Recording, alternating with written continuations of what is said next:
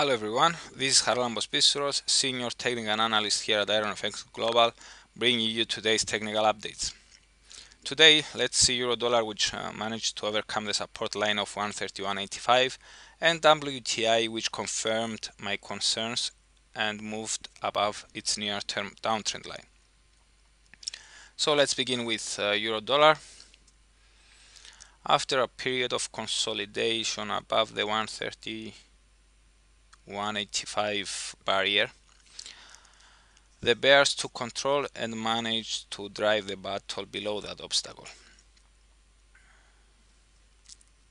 As I said in previous comments, I would expect such a break to set the stage for extensions towards our next support area of 131, defined by the lows of the 6th of September 2013, also near the lower boundary of the blue channel connecting the lows and the highs on the daily chart.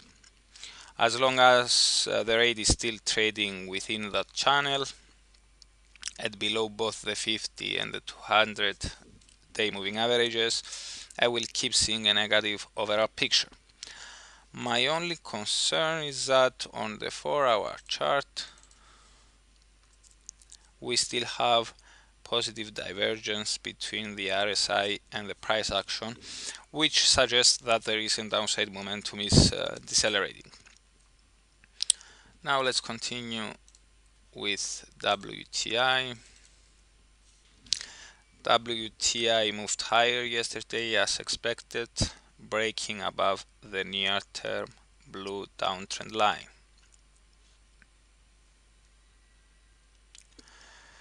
The RSI moved above its 50 line after the rebound from its prior resistance line, while the MACD, already above its signal line, entered its positive territory, crossed above its zero line. Taking all these technical signs into consideration, I would expect WTI to continue higher and to challenge the resistance obstacle of 95.35, which lies near the 23.6% retracement level of the decline from the 23rd of July until the 19th of August. A clear move above that line is likely to confirm the upside bias and trigger extensions towards our next resistance hurdle of 96.70, which is the 38.2% retracement level of the aforementioned downtrend. On the daily chart,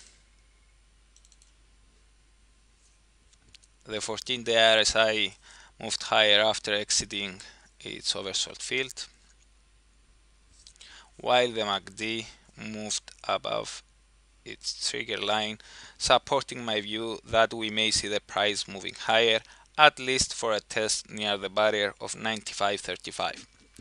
So that's it for today. For more analysis and charts, please read the full comment on IronFX.com. You can also follow us on Twitter, like us on Facebook, subscribe to our YouTube channel, or circle us on Google Plus to get more trading ideas.